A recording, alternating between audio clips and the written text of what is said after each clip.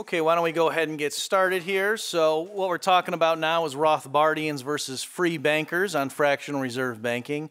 So let me just define the term at the outset to make sure. I assume most of you here know what these terms mean, but just in case you don't. So there was this guy, Murray Rothbard. Perhaps you've heard of him. And so a Rothbardian means, the term fractional reserve banking. So here the idea is you go into a bank. I will just use modern context with modern types of money just to make it simple for those who have never heard this spelled out before. For a lot of you, this is going to be real simple stuff.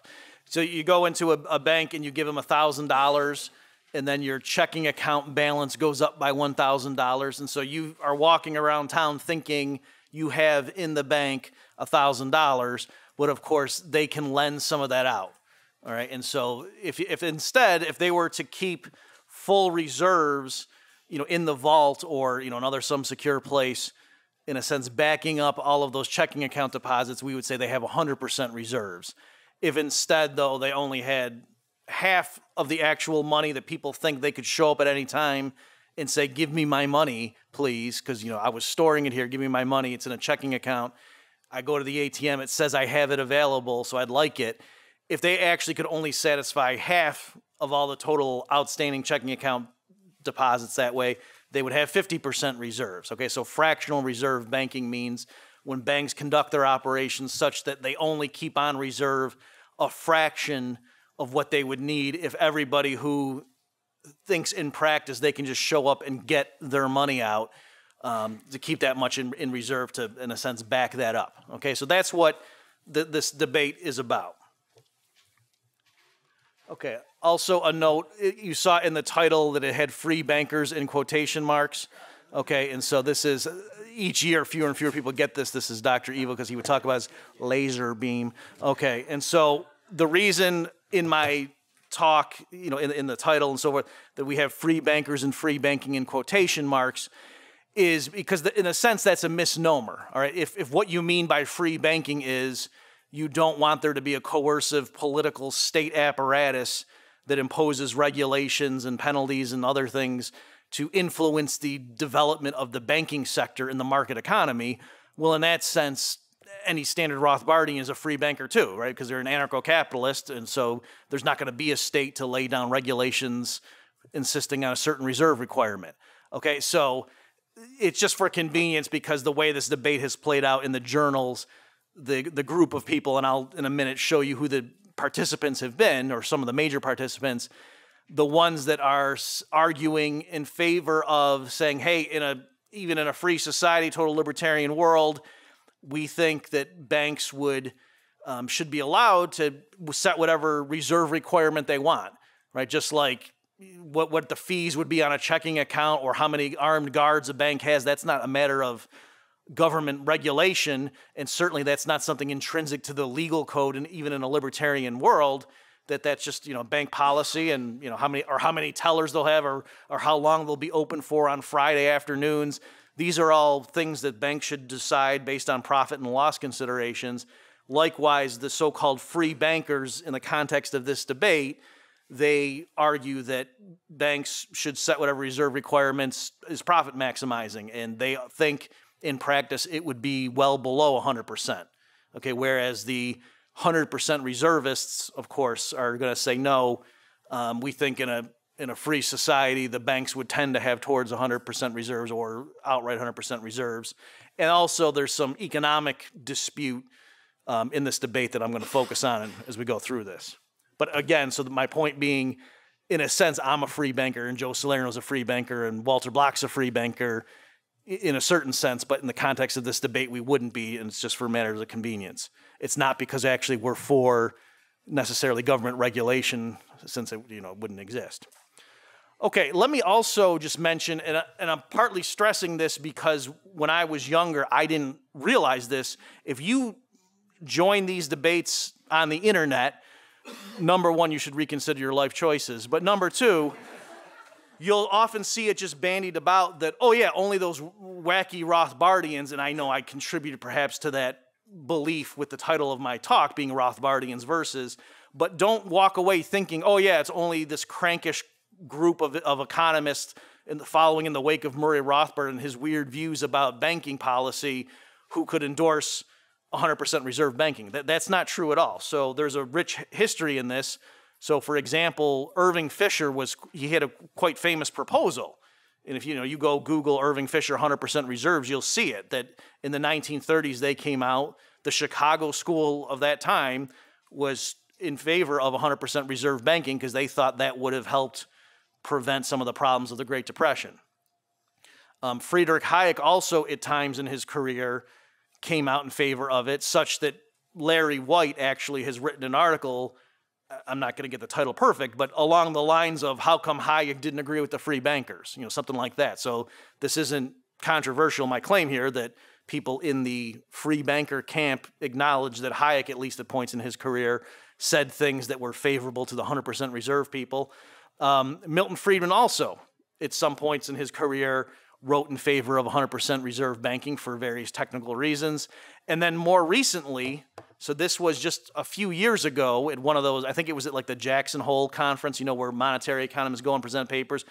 Nobel laureate Ed Prescott, okay, so not some crank at some obscure university, but a Nobel laureate presented a proposal with a co-author for 100% reserve banking because they thought, studying what happened during the financial crisis of the fall, that it struck in the fall of 2008, Prescott and his co-author thought, oh, you know what, if we actually, if there were an option of 100% reserve checking account balances, a lot of the stuff that, the imbalances that developed that reared their ugly head in the fall of 2008, maybe that could have been mitigated. Okay, so these people aren't all, coming at it from the perspective that I'm going to outline in a little bit here from the Austrian, Mises Rothbard line in terms of why they would be in favor of 100% reserve banking. So don't misunderstand. I'm not saying these people are all crypto-Austrians, but the point is this idea that the only people who could possibly be in favor of 100% reserve banking are weirdo Rothbardians, that's not true. Okay, there's other things weirdo Rothbardians are unique for, but not this one. Later in the week, I'll dwell on those other ones. Okay, so just to give you an idea of some of the names of the people involved here. So in the so-called free banker camp, and also, by the way, the reason I put Austrian in quotation marks here, it's not that I'm throwing elbows at somebody, it's because Selgin himself doesn't like labels. So he doesn't want to be called an Austrian economist, not because he has a problem with Austrian economics, but because that constrains him and he's his own man, that sort of thing. All right, so that's why I'm putting the label here. I'm not taking digs at people.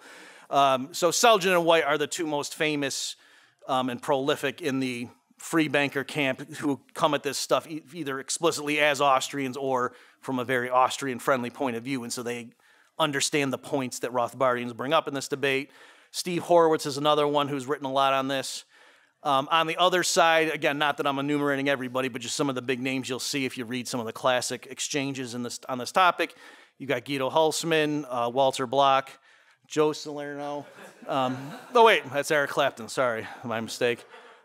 You've got the President Murphy, and then also, when I was younger, I was on the other side, okay, and I wasn't thinking clearly back then. Okay, but this wasn't merely a vehicle for me to use a cheap joke here.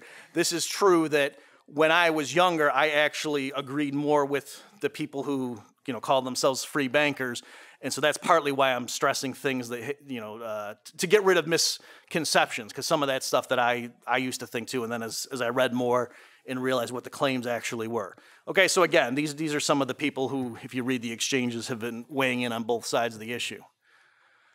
Okay, another thing that it's necessary to clear up, you'll see this right at the outset in some of these debates, is that some people will say, and even trained economists, like I've seen this happen, where they'll learn that, are you kidding me? There's some economists out there who are in favor of 100% reserve banking, not realizing that there's this whole tradition of top flight Nobel Prize winning economists who fall into that camp for various reasons, and they'll say, don't they understand that's how banking works? Like you couldn't have banking. How could you have somebody savers they give funds to an intermediary institution and then it lends it out to other people, and how would that even work without having fractional reserve banking?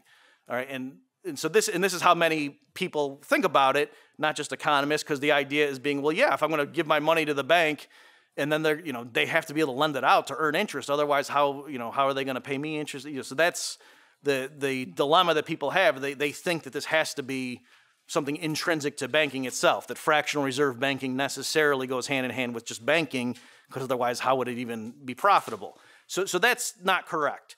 All right, so and what's happening here is you're if that's where you're coming from, you're blending together two different distinct functions that banks serve in the modern world.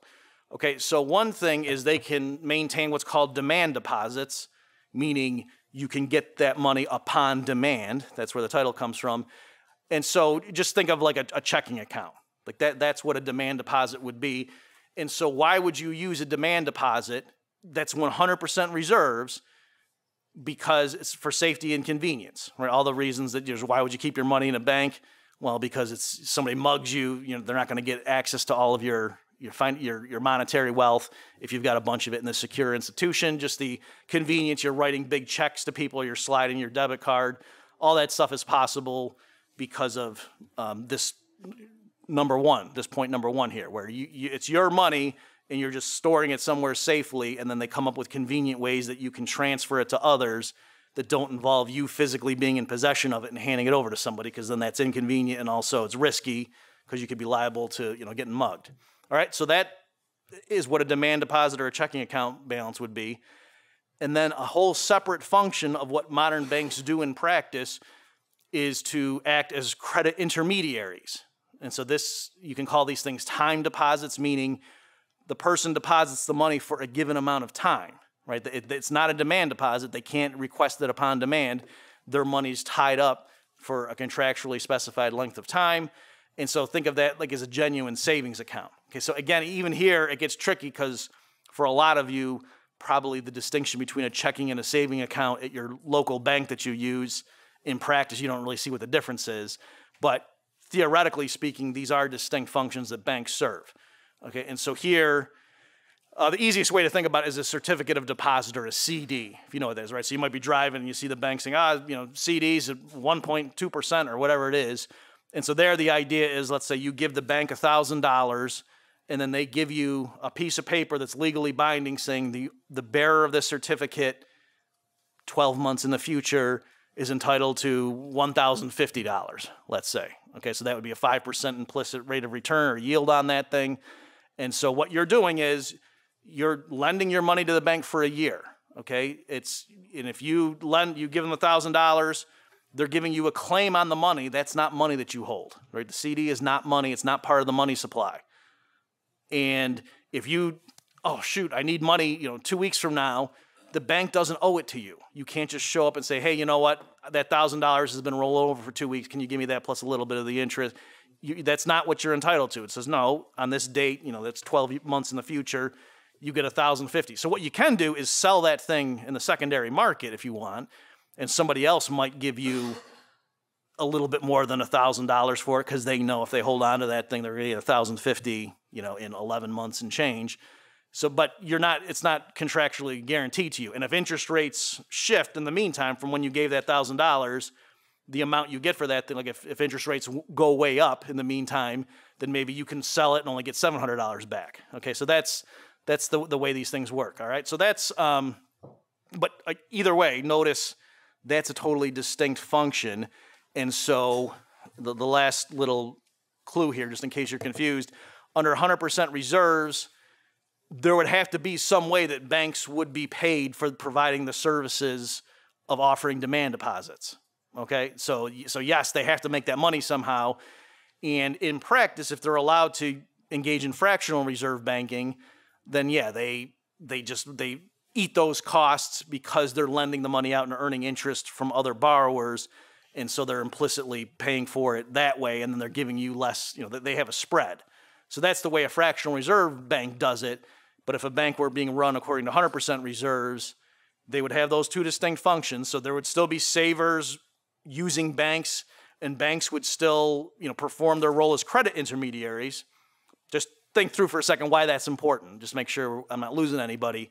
So something like buying a house, if you wanted to, there's a young couple, they both have jobs, and so maybe it makes sense for them to go ahead and get into a house before they can pay for it themselves. And so what happens, they go to a bank, they get a 30-year mortgage or whatever, or maybe in a free society without government intervention, maybe 10-year mortgages would be the norm. I think it would be lower than 30, but let's say that's the case. So the way that works in practice is lots of people around the community save a little bit and give it to the bank, and then the bank has lots and lots of people doing that and gives interest to those savers. And then the bank's staff identify the creditworthiness of the various loan applicants. And so if you didn't have the bank doing that, it would be really difficult for a young couple to take out a mortgage, right? You wouldn't be able to go to knock on 1,000 doors of people in your neighborhood and say, hey, can you each lend us $1,000 or whatever the number has to be to make it work out right, and we'll pay you back a little bit each month, right? Because then if that particular couple, they lose their jobs or they skip town or whatever, you've lost all your savings if you were the one lending them all your money. So that's why it makes sense. All the savers go through some of these central institutions that then disperse the money, and so that's how they deal with risk. All right, so that is totally compatible, consistent with 100% reserve banking. It's just the people, for example, who buy a CD and then give funds to the bank that then it lends it out, they would know they can't show up next Tuesday and get access to their money, right? That's not the arrangement they had with the bank. If the bank is doing that, though, it does somehow have to come up with compensation it has to charge for the cost of running the 100% reserve system. Okay, another element of this debate is fraud versus economic consequences. So Rothbard and some people in that tradition, for example, DeSoto, Hoppe, Block, they think it's important in order to get people to see the weirdness or why fractional reserve banking just doesn't make any sense. They want to show that it's inherently fraudulent.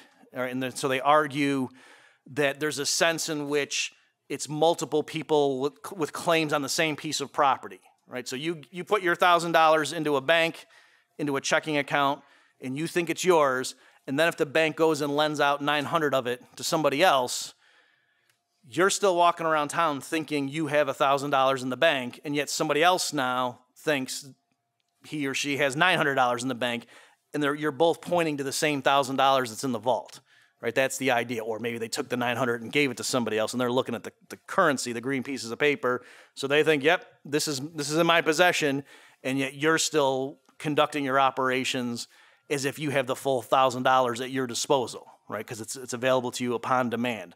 All right. So some people in these debates argue that that's nonsensical. There's fraud going on there.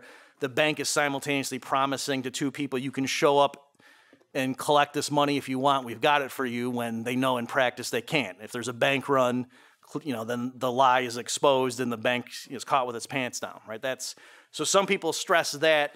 And there's a whole legal history that like DeSoto gets into about the difference between lending something to somebody versus giving to them in a caretaker fashion, right? Like if you check a coat at your restaurant, you go into a restaurant and there's a coat check and you give them the garment and then they give you a ticket, you don't think that actually what they're doing is lending the coat out to other people who need it, and they're just saying, no, we'll have a garment for here when you come, trust us.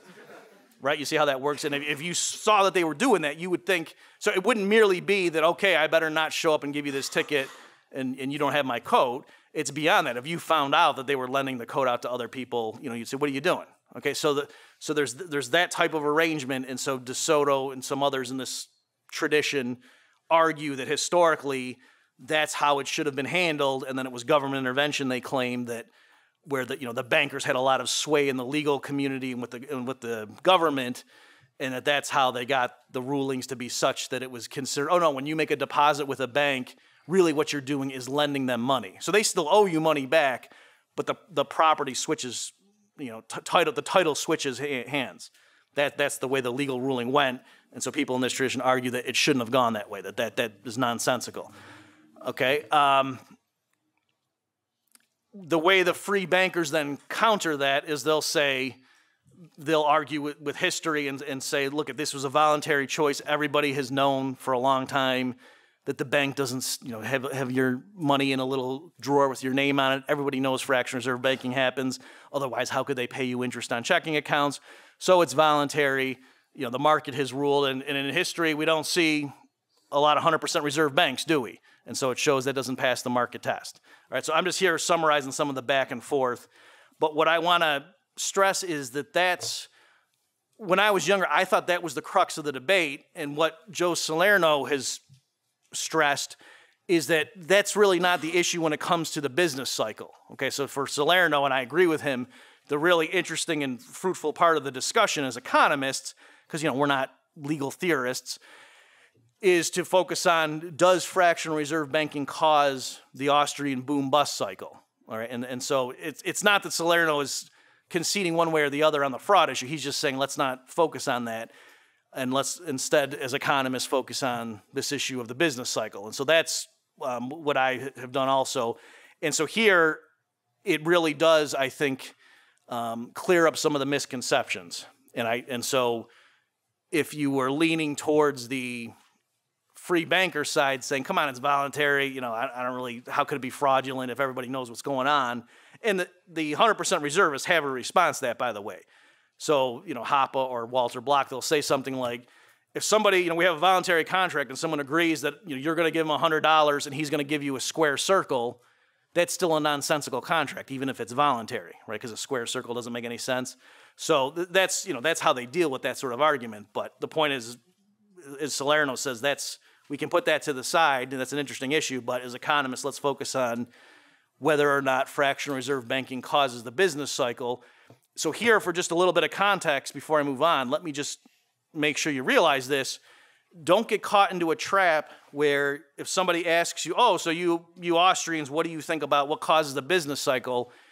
If you say the Federal Reserve or if you say central banks cause it, then the obvious retort is to say, oh, well, apparently you don't know your history. Don't you know there were all sorts of financial crises and panics and depressions with a small d, like in the United States, even before the Federal Reserve, and even in periods where there might not have been a national bank established, okay? And so and that's correct. So strictly speaking, the theory of the business cycle that Mises developed in what has been translated as the theory of money and credit, his 1912 book, that's a theory of how fractional reserve banking, or what he called the issuance of fiduciary media, causes the boom-bust cycle.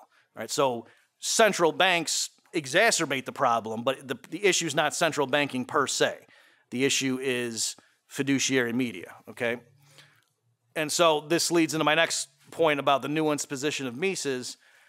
When I was younger and looking at this debate, I thought both sides had great points, that the so-called free bankers could produce lots of quotes from Mises in support of their position, so it seemed to me, and the anti-free banker, 100% reservists, let's say, they also could produce a bunch of quotes from Mises that seemed to support what they were saying.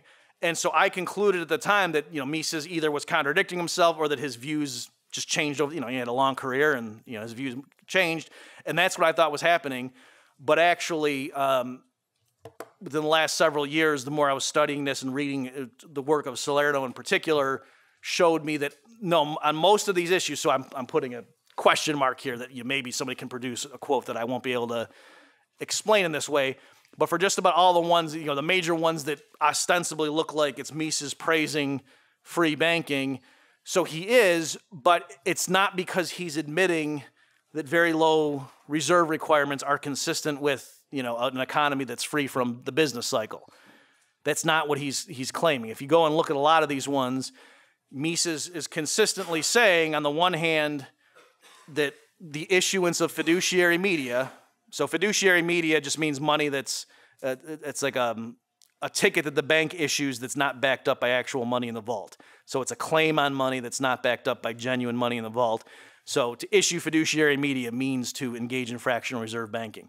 So Mises has crystal clear quotes, even in Human Action, right? So it's not just when he's younger, but even in Human Action, where he says that the issuance of new fiduciary media sets in motion the boom-bust cycle. Period, end of story. And he says, now, if it's just a little bit, then it's going to be a small business cycle. But the point being, there's no such thing as a correct amount or an amount of fiduciary media that would not set into motion the business cycle. All right, so he says that explicitly. Elsewhere in Human Action, he's in favor of what he calls free banking. So it looks like, well, man, this guy, he's inconsistent. If you read it, though, with this interpretation, everything makes perfect sense, is that Mises doesn't trust the state, at least as of his writing in Human Action. Elsewhere in his career, by the way, he does explicitly call for a legal requirement of 100% reserves. All right, so just to show you that even to go so far as that is something that Mises dabbled with at one point in his career, where he thought that was the only way to ensure a sound money. But for the passages in Human Action, it's clear what he's saying is you can't trust the state, right? Even if they insisted on a 100% reserve requirement, the next time there's a major war and they want to run the printing press, they would just relax that requirement. And so they would tell the banks, don't worry, you can go ahead and issue money above and beyond what you have in the, issue credit above and beyond what you have from savers giving you in the vault. Go ahead and do that, it's fine. So his point was the best way to ensure the long run stability of the money and banking sector and to prevent the boom bust cycle, which emanates from fractional reserve banking, is to just not have the government get involved at all, because Mises thought normal market forces would constrain banks so that if any one bank expanded too rapidly by lowering its reserve requirements, then there would be adverse clearing with respect to the other banks. And so pretty soon the reserves of the one bank that was expanding rapidly, so let's say all the banks in the community have 95% reserves, and then one bank gets aggressive and lowers its reserve ratio down to 50%, so it's issuing more loans, it's doing more business, it's earning more interest payments, so that looks good. But the point is that bank's customers now, they have more notes in their possession, other things equal, than all the other bank's customers do. So in the course of normal operations, there's going to be more notes issued by the expanding bank than all the other ones. So at the end of the week or the month, when the banks all settle up with each other, the other banks are going to have more claims on the expanding bank than vice versa. And so on net, they're going to say, okay, here, we've got 1,000 ounces of gold that you owe us, and we only owe you 200 ounces of gold, and so you owe us on net 800 ounces. So go ahead and settle up. And so the point is the genuine money stock would flow out of that one expanding bank's vaults into the other one. So that's why in equilibrium, no single bank can expand too rapidly relative to its peers. Okay, and so I've shown you that one bank can have significantly lower reserve requirements than everybody else, but now why can't all the banks, just as a cartel, agree to inflate? Well, as long as it's an unregulated sector, just like it's as opening a pizza shop or something, somebody else can set up a bank, right? So if all the existing banks collude and get together and say, let's all agree to lower reserve requirements to 50%, we'll all inflate in unison, and so our reserves, won't get drained from each other because we'll all do it together. Somebody could just start a new bank that has 60% reserves, and then that bank would over time get all of the reserves from the other ones. Okay, so that's the kind of logic Mises had in mind, and so that's why he was saying, as a practical matter, the best way to constrain the practice of issuing fiduciary media or to keep reserve requirements high is to not have the government be involved with it at all. Just leave it to genuine market forces, because he thought competition would quickly penalize any one bank that tried to expand too rapidly. Okay, notice how central banks do the opposite of what they're supposed to do. What would check that feedback mechanism I just walked you through, where if all the banks collude together, you could just start up a new bank? Well, what if it's hard to open a bank? Right now, you can't just open a bank. There's all sorts of regulations you have to jump through. So that's the way they limit competition. And the other problem with expanding too rapidly is if there's a run, you get caught with your pants down. And so what does the central bank do? It's the primary reason for its existence is what? It's a lender of last resort. That's what it says it's doing. So just think through what that means. That means when private banks get into trouble and they're illiquid, right, then the central bank comes in and rescues them. So again, the very things that Mises thought in the market would penalize overly aggressive expansion on the part of the banks, that's what the central bank by its very nature dismantles or minimizes. Okay, so you see how it's the opposite of what you think that the public has been taught. The central bank weeds out, fly-by-night organizations and keeps the public using sound currency when it's the other way around. But in terms of this debate, what I'm saying is certainly in Human Action, the other ones that have been brought to my attention, when Mises at times praises free banking, it's not because he's saying fractional reserve banking is actually benign and promotes coordination in the loan markets. That's not what he's saying. He's just saying that that's the best way practically to, in other words, don't trust the government to maintain 100% reserves, because you can't trust them to do that. Okay, the one last thing I'll say on this before moving on is it gets a little bit subtle, but Mises does at times admit that if it weren't for fractional reserve banking, the purchasing power of money would have risen rapidly at certain points in history. Like as more people started using gold over the, over the earth, that would have increased the purchasing power of gold. So there would have been price deflation measured in gold ounces, except for the credit expansion that fractional reserve banking offered. So at best, you can put that as one of the things in favor of fractional reserve banking to be held up against the fact that it causes the business cycle. So I still have not seen anybody showing me quotes from Mises saying that it doesn't cause the business cycle.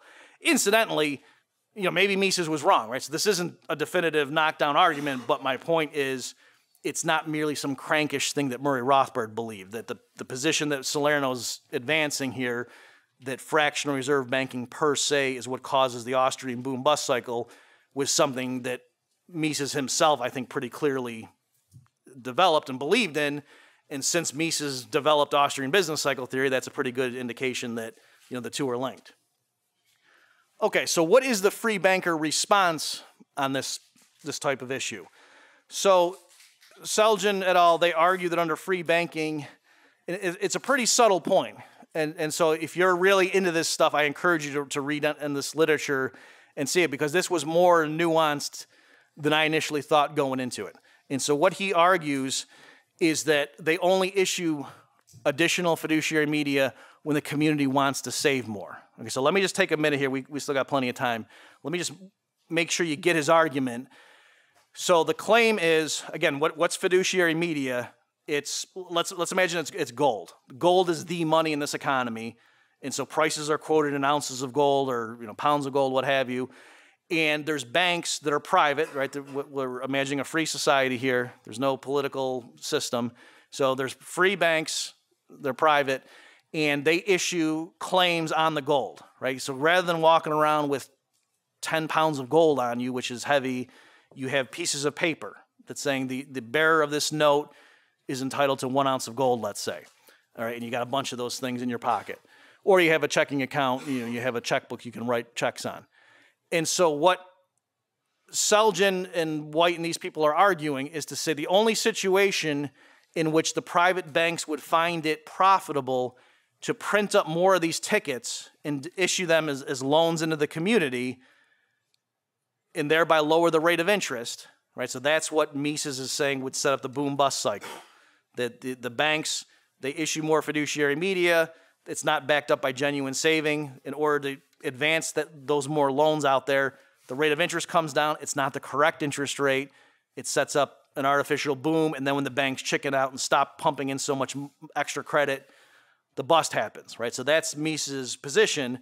The way the free bankers counter that is they say, no, actually, the only time, if you run through the logic and you see what are the incentives facing a commercial bank in this type of system that they're envisioning, they're saying the only time they would want to issue more fiduciary media and thereby push down the rate of interest is when people in the community want to save more. So they're agreeing that, yes, if you have an initial equilibrium and then all of a sudden the banks want to lower the reserve ratios and print up more tickets, even though there's not more gold in the vault, so there's more people in the community holding tickets saying, the owner of this ticket can go to Acme Bank at any branch and get an ounce of gold. There's more of those tickets now that the community is holding. In order to get that flow to go out there, the rate of interest dropped. So somebody like Salerno or me would say, see, issuing more fiduciary media pushed down the rate of interest, even though there wasn't saving. It wasn't that people deposited more gold with the banks. There's the business cycle, right? That's the wrong rate of interest. That's not the natural rate. It's too low. It's artificially low, sets up the boom-bust cycle. And the free banker response is, no, the very act of someone in the community choosing to hold more notes issued by Acme Bank or whatever is implicitly the owner of that note or the holder of that note making a loan to the bank. All right? So it's a very clever argument. So if it were correct, I think it would go through, right? In other words, they would have shown in their type of system, the only time the banks would issue more fiduciary media and lower the rate of interest is when the community voluntarily saved more. And again, the bank would just be an intermediary. So that's what they're trying to do. So it's a very clever approach. I just don't think it doesn't make sense to me economically. I don't think it's correct. So one thing is, and I'll show you a paper here at the end if you want to go see the source, Mises explicitly dealt with that type of argument in 1912 in the Theory of Money and Credit. And he said, some people think that holding fiduciary media involves an implicit lending of funds to the bank. And Mises says that's not correct. And so his argument is, if I'm holding a note, like from Acme Bank, or let's say Citibank, that says the owner of this can present it at any Citibank and get an ounce of gold upon demand. And so the free bankers are arguing that there I've implicitly lent the ounce of gold to Citibank, right? Because I could go get it, but I'm choosing not to. And so it's remaining in their possession as I walk around town with this note, rather than going and turning it in and getting the gold ounce. So they're saying, in a sense, I've lent Citibank the gold ounce, and so therefore the interest rate should have fallen because I just engaged in more lending. But what Mises is arguing is that no, when you understand what fiduciary media is and how it is accepted by most people in the community at par with the genuine underlying base money, then you realize it's not a loan. Okay, and this is why Mises goes through the whole thing. We don't have time, and also I don't want to bore you too much here, but why Mises developed this notion of fiduciary media. Okay, and so it's claims on money that are instantly redeemable and that the community accepts as being interchangeable with money, but it's not actually money proper. That's what fiduciary media are. And why did he develop that? Because he thought this was necessary to understand the business cycle. Because what happens is, the weird thing about claims on banks, at least reputable ones, is that the public treats those things as basically interchangeable with actual money. So when you're walking around a developed market economy with notes from Citibank saying the owner of this is entitled to an ounce of gold, you can go into the store and spend it just as well as you can spend the actual gold ounces. Okay, and so the point is, you're not actually making a loan to the bank because you still have a present good. Anything that having the actual gold in your possession would entitle you to, or any services it provides by having gold in your cash balances, is also satisfied by holding fiduciary media. Okay, and so don't get lost here, because this people get into arguments. There's a dispute about whether acquiring larger cash balances constitutes saving. And that question is not relevant to the particular one here. What the free bankers need to argue is that you've got cash in you've got gold in your possession. And I agree that by adding that to your cash balances, you're saving. Like I saved an ounce of gold, so now I have an extra ounce of gold in my cash balances. And now if I go and give it to a bank and they give me a note saying the owner of this note can get an ounce of gold, that's an additional act of saving on top of it, right? Because that's what they need. That's what they would need to argue. And I'm saying that doesn't follow. All right, that just swapping the form in which you're holding your cash doesn't constitute an additional act of saving, and so that shouldn't further push down the rate of interest. And I have a little reductio ad absurdum. So in the free banker vision or worldview, why would it be good? How does it promote coordination or equilibration, like they say? You can have a situation where, imagine everybody all of a sudden wants to save more. They want to hold more cash. They get fearful for the future. Under 100% reserve banking, this would, they claim, lead to a painful adjustment process where people don't want to spend as much. They reduce their spending because they're trying to build up their cash balances. And so prices would have to come down and more gold would have to be mined, right? If we're in a 100% reserve community that uses gold as the money, if all of a sudden everybody wanted to double the amount of gold in his or her possession, then what happens is a combination of more gold gets mined and prices quoted in gold come down until the point at which the real purchasing power of your gold holdings has doubled for everybody. And they're saying that's a painful process. What if instead the banks could just print more tickets, right? And then that would satisfy everybody, would have more, their purchasing power measured in terms of gold and tickets would go up, We don't have to go the costly method of digging up more gold, and we don't have to wait for the painful, sluggish process of prices coming down because prices are sticky. They just are, and that's, that's their argument. And so as I pointed out, what's weird in that situation, just if you go through their logic, is if you said, okay, let's imagine that it's a situation where everybody just wants to double his or her holdings, and the banks just print up more tickets. And so everybody just gets more tickets, so now everyone has twice as much gold measured in tickets that they borrowed from the bank.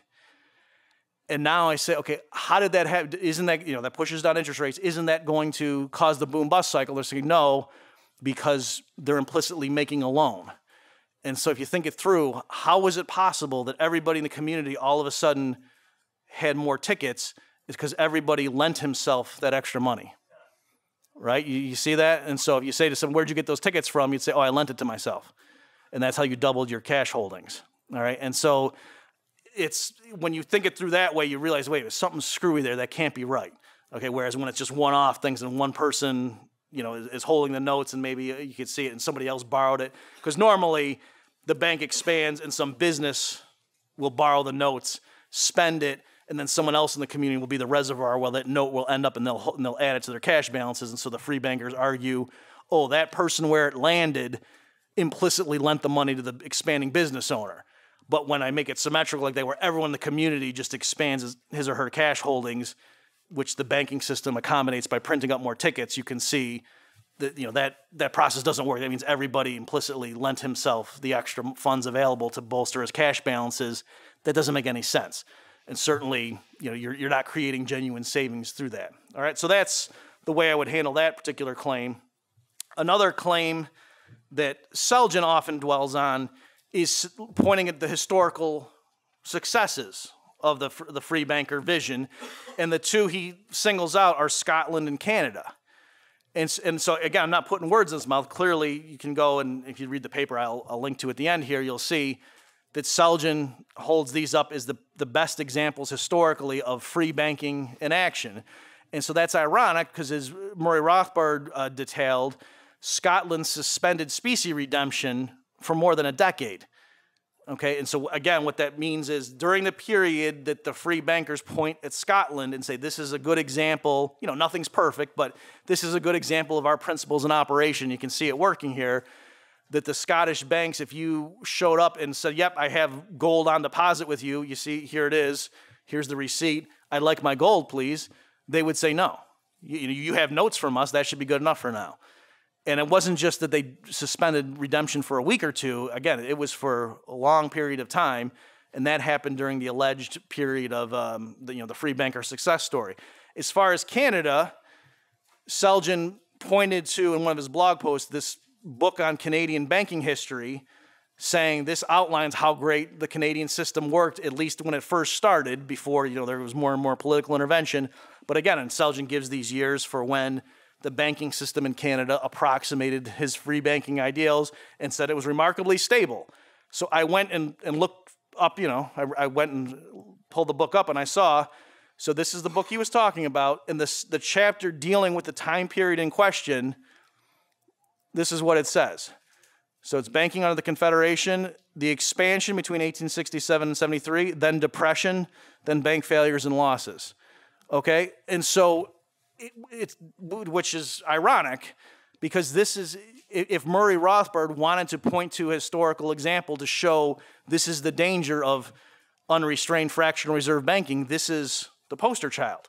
This is literally exactly what the 100% reservists say would happen, is that, oh yeah, there's an expansion, there's this apparent prosperity, but then there's an economic crash, and then there's bank failures. That's exactly what it does here. And so, and with some of the back and forth, the last thing I'll leave you with here is for more reading. So the stuff I'm drawing on in this talk, I had it come out in a recent paper in the QJ in the spring of 2019, More Than Quibbles, Problems with the Theory and History of Fractional Reserve Free Banking, if you want to see more of this. And just so he doesn't think I'm ignoring him, so Selgin did respond to this talk I just gave. He had an earlier response to that, which you can see if you just Google Bob Murphy on free banking in Canada, you'll see. But if you go look at it, it's not that I'm ignoring his response, it's that we're talking past each other. Like what Selgin does is just point out, oh, well, there's certain other things that were good in the Canadian system, like the allocated credit and that's difficult to quantify, number one, but also that's not really what the claim was. The Rothbardian type claim that I think goes back to Mises is that fractional reserve banking per se causes the business cycle, the boom-bust cycle, because when banks lend money that hasn't first been deposited with them from savers, they're in a sense acting as if there's more savings than there really are. That pushes down interest rates. That's not the correct interest rate, and that causes the boom-bust cycle, or at least that's the claim. And so to point to an example where there was clearly a boom-bust cycle right after this system was instituted is entirely consistent with that. So Selgin doesn't go through and try to explain why it doesn't cause the boom-bust cycle. He just points to other issues. So partly it's disappointing because we're talking past each other. The last thing I'll mention is one of the things Selgin does is he'll contrast the U.S. experience with the Canadian experience. And it's true, the U.S., like during the 1930s, there were a lot of bank failures in the U.S. there weren't in Canada, and that has to do with various restrictions like on what's called unit banking laws in the United States. So what Selgin can do is show systems that had a lot more government intervention than the places that he's holding up as ideal free banking scenarios had a lot worse things happen in their financial system. And yeah, of course, that's true, right? Just like I wouldn't, but it's like saying price controls aren't a big deal because look at New York City right now. Look at the price controls. Would you rather live in New York City or the Soviet Union? Right? You see what I'm saying? That doesn't exonerate price controls. It just means, yeah, that by itself isn't as bad as outright full-blown central planning. So likewise, if Selgin's pointing to a country that had fractional reserve banking backed up by government privileges and cartels for the banks, and also had restrictions on branch banking or had other sorts of things that the banks had to buy government bonds or whatever, yeah, that's going to be worse than a place that's a free banking ideal. But as we've seen, even the place he holds up as the ideal, they still suspend specie redemption, and the other example, they still have depression and bank failures. Okay, that's my time. Thanks, everybody.